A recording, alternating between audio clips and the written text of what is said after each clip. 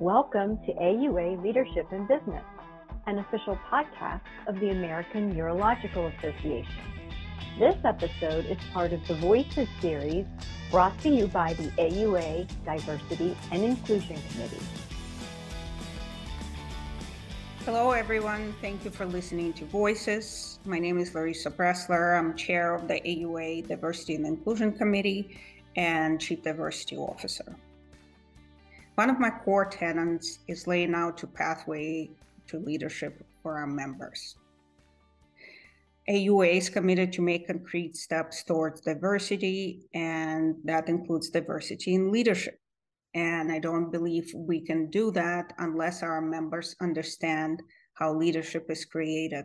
Today, I'm pleased to have AUA Committee and Society Affairs Manager, Nancy Waid, joining us today to help us better understand AUA leadership structure. Welcome, Nancy. Hi, Dr. Bresler. It's such a pleasure to be here with you today. Thank you. So I thought I'd start off by talking about the pathway to leadership and beginning with AUA governance. So one of the things that most of our members may or may not know is that the American Urological Association is actually made up of 4 separate individual corporate entities and 8 regional chartered sections. So I'm going to give you an overview of just each one of those groups to begin with. So the first group we have is the American Urological Association Incorporated, and they oversee the areas of membership and annual meeting exhibits and public policy. Next, we have the AUA Education and Research Entity, and they oversee the annual meeting scientific program, and then the areas of science and quality, education, research, and also our journal publications. Third, we have the AUA PAC, and they advocate and lobby for urology to enhance patient care. And fourth, but not last, we have the Urology Care Foundation, and they support research, patient education, and humanitarian efforts through philanthropic support. We also have 8 regional geographic sections that are each separate corporate entities with their own board and their own administration. So while each of these groups all have their own organizational structure, the ones that we're going to focus on today is the AUA Incorporated and the AUA Education and Research Incorporated because they share the same board. So collectively, we refer to this group as the AUA board. And I'm going to take a minute just to explain to you how the board is structured and how positions are filled. So starting at the top, we have the officers, and there's 5 officer positions, which are the president, president-elect, immediate past president, secretary, and treasurer, and then 1 representative from each of the 8 regional sections. So the AUA president is selected by the sections using a rotation that rotates every 12 years, and larger sections get 2 terms at the rotation, and smaller sections get 1.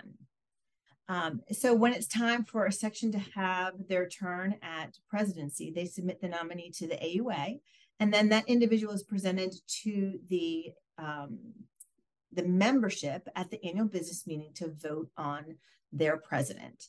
So the next 2 positions, officer positions, are secretary and treasurer, and they're selected a little bit differently in that individuals can apply directly to the AUA when there is an opening.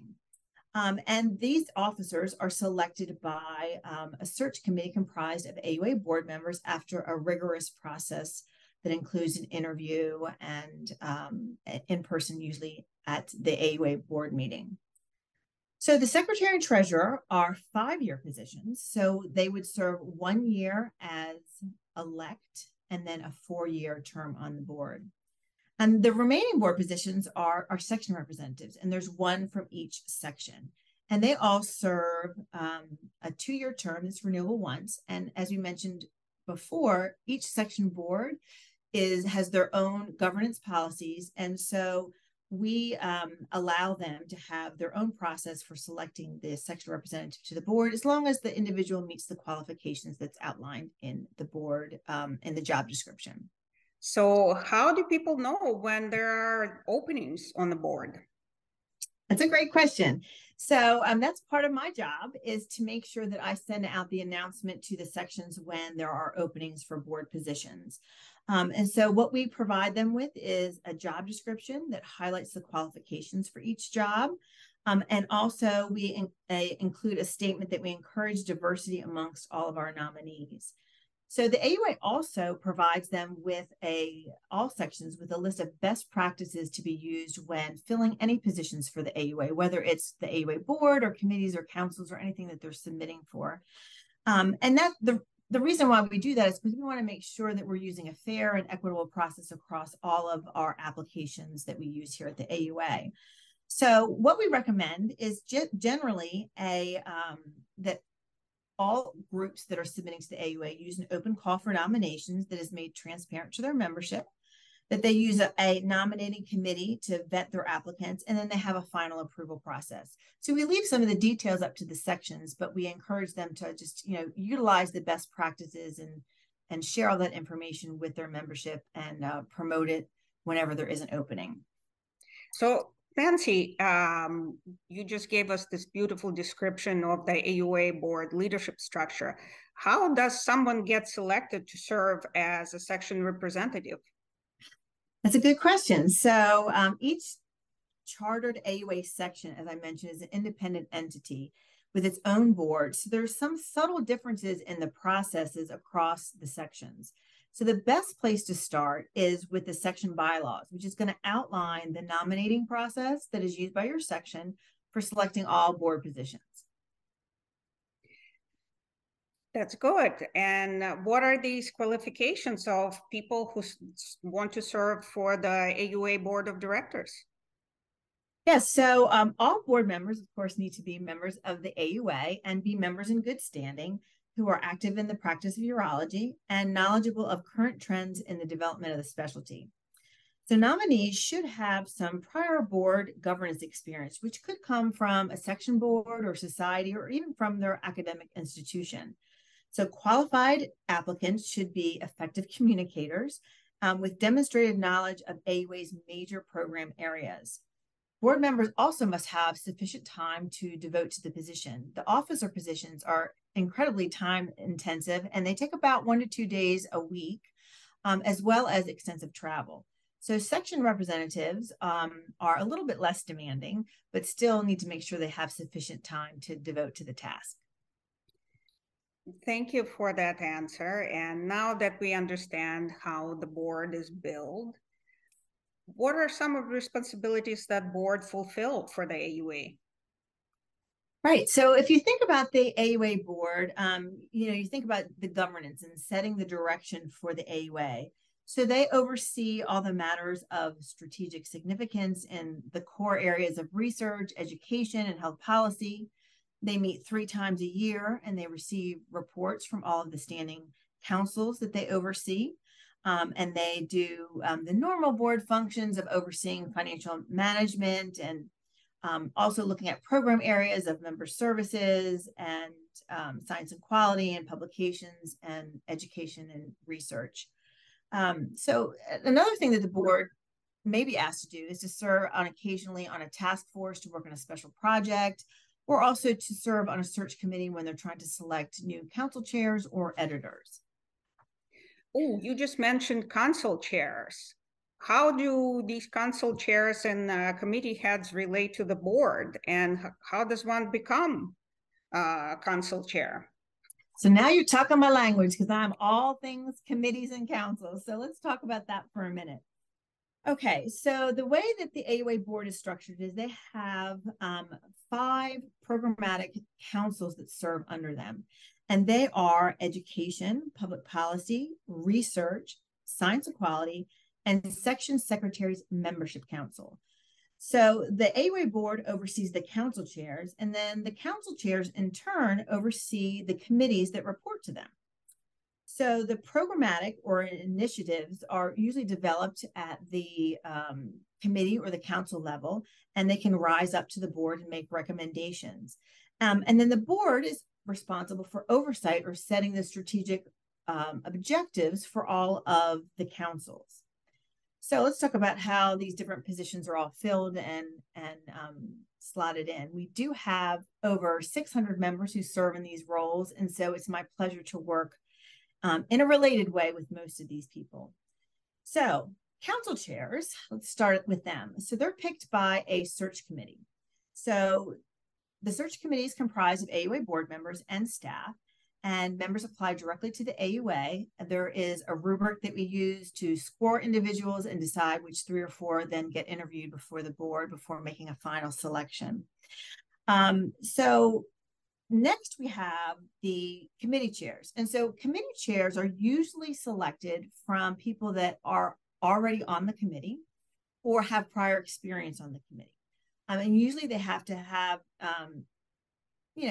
3 or 4 years of experience before they're recommended to be the committee chair. And the decisions are usually made by the council chair in collaboration with AUA staff based on the qualifications that are outlined on the committee profile. So any member can go to AUA's website and look on the committee page, and there's a profile that's outlined for every single committee. So in there is not only the qualifications for chairs, but also for members. So if you're interested in joining or learning about applying for a committee, it's a very similar process. We accept applications between July and September. Members submit a statement of interest that highlights their qualifications relative to the job description that's on the profile. And then the selection is made by the committee chairs in consultation with AUA staff. We also have a very small handful of governance committees that report directly to the AUA board. They would be your Judicial and Ethics Committee or your Diversity and Inclusion Committee. And these are appointed by the AUA president. So as far as other member positions that are filled, we have some that, like I mentioned, apply directly to the AUA, but we have some governance committees that are also filled by sections. And so basically, we do the same kind of process that we use for the AUA board. Is we send out the qualifications to the sections for these positions, and they send us some names, and as long as those individuals meet those qualifications, we accept them after they've been vetted through the section level. So the best thing you can do is really to go to AUA's website and just learn more about the committee page and all these different opportunities and how they're all structured. There's also a wonderful chart there that shows the reporting structure of all of our committees. That's really, really informative. You mentioned that about 600 people serve on AUA committees. They volunteer. So aside from the council chairs and the board officers, what are other potential opportunities that one can volunteer to help AUA? Yeah, there are hundreds more in addition to committees that serve as volunteers. So we have people that work on our AUA publications, reviewing articles. We have people who review abstracts for annual meeting. And we have year-round courses that are done by education. We have so many people that are engaged. The best thing that I, again, could say is we have a volunteer page in addition to the committee page that has all different kinds of ways to get involved. We have short-term ways to volunteer, episodic terms ways to get volunteer, or even multi-year assignments. One of the other interesting things that we do offer here at the AUA is some people might say, gosh, I'd love to get more involved, but I really don't know much about a particular programmatic area. We do offer several fellowships for people who just are interested in learning more and training in an area. We have a fellowship for science and quality. We have several in the area of public policy. And we're actually launching a new fellowship in the area of humanitarian initiatives for people who are interested in getting involved in those areas. So again, check out our website just to learn more. Wow, these are all leaders in urology you just mentioned. How does one develop leadership skills to qualify for AUA, either board position or committee chair, any of that? Yeah, that's a great place. Like, where do you start? It seems so overwhelming. The best place to start usually is at your local section. That's your training ground for getting involved and getting engaged, or at a urology specialty society, or even at your academic institution.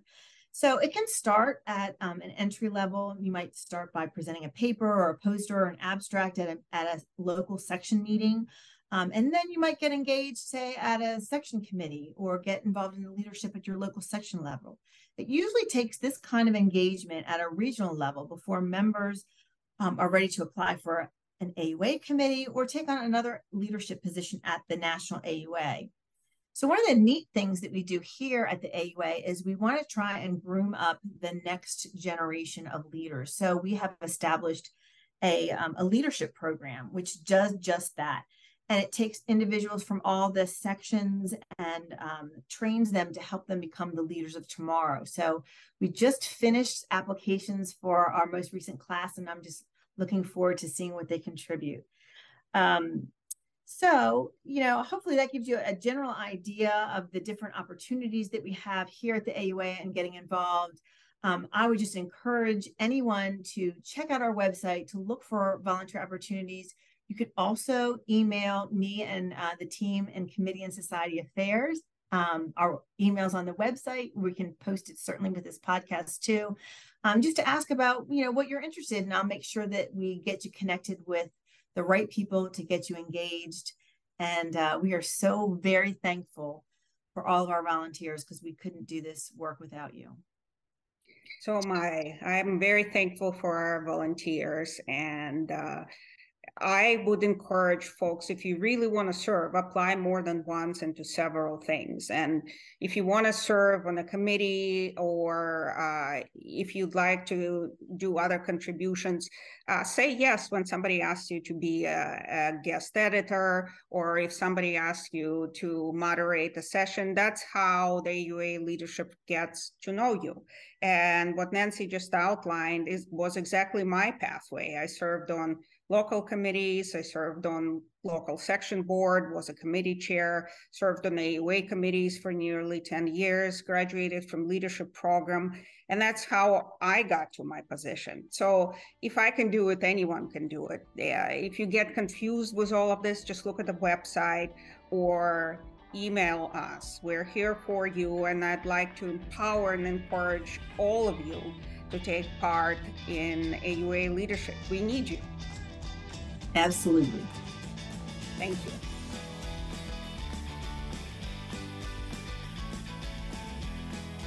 Invest in your leadership and business skills at AUA 2023 with the new AUA Institute for Leadership and Business track. Join the Institute at the AUA annual meeting in Chicago for an opportunity to grow your leadership and business skills. The new ILB track features 7 courses, offering a combined total of 16 hours of programming that will enhance your business acumen, activate your interest in business and finance, and inspire you to become a leader in your practice and the field. To accommodate the robust schedule of AUA 2023, each of the 7 live courses will be recorded for access on demand after annual meeting. Resident discounts are available. Visit auanet.org/AUA 2023 to learn more and add the ILB track to your registration.